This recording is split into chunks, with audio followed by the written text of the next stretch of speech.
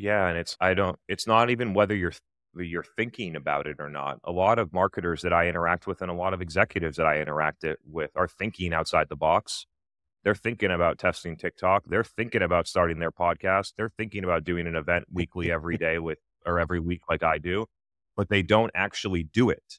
Yeah. And a lot of the reason is because the company has created a framework inside of it that don't allow them to. And Yeah. that eventually comes back to the founders and the executives.